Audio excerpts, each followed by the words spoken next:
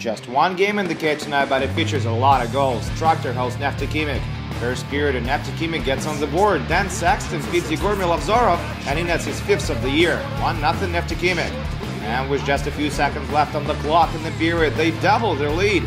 Then Sexton plus his 10th of the year and earns his 2nd point of the night as he scored a counter-attack.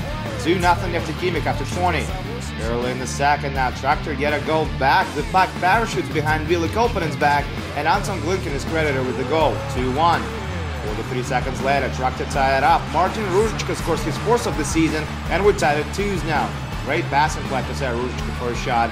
And just 62 seconds later, Traktor grabbed the lead. Dmitry Pistonov feeds Andrei Popov, and he scores from the slot.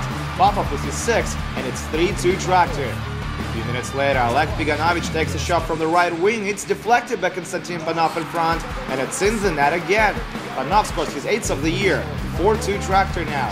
And a few moments later, they get another one. Stanislav Chistov carries the puck down the right wing, puts it on net, rebound. Panov feeds Chistov again, and he nets it.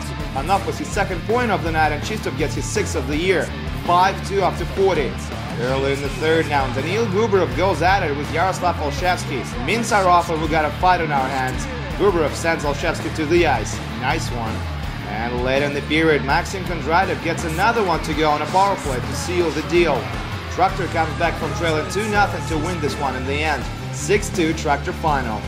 And that's it for the KHL update. Come back tomorrow for some more great hockey action. My name is Andreas Sachenko. See you guys soon.